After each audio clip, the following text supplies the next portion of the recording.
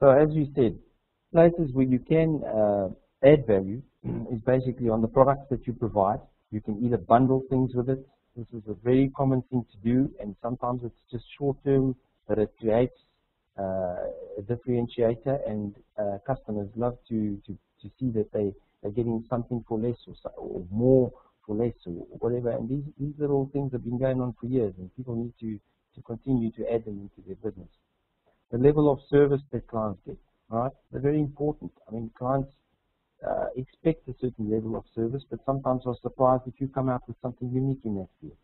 And your pricing model, you need to relook at your pricing model. You need to see how you can be maybe more cost effective in terms of keeping your company costs down, and therefore be able to transfer that over to your clients. Or it could be other ways, financing, all sorts of things could be added into the models that you have in terms of your business today. And these are things that we'll all be adding more onto as we move along in this program. So these are not just points that we're bringing up and they'll be gone and forgotten. Each one of these things will be looked at a later stage to see how you can innovate and how you can use these different things. The experience of clients, that clients getting dealing with you. I mean, this is a very important thing, and how many people do polls, how many people do check-in? Are their clients really happy? Are they satisfied? How many people actually listen to their clients? This is a key thing.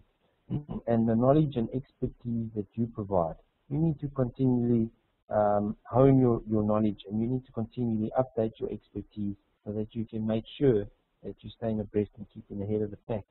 Otherwise, you start falling into that, as I said, red sea of competition. So, innovation can be the intersection of your unique value and your client's expectations. How do you add value to your clients? We've mentioned it before. The experience that you give them, the service that you give them, the product that you give them by differentiating, by bundling, by doing different things. Online marketing of their products and services, right? Online has become a big thing. Social networking, these sorts of things for advertising and getting the word out.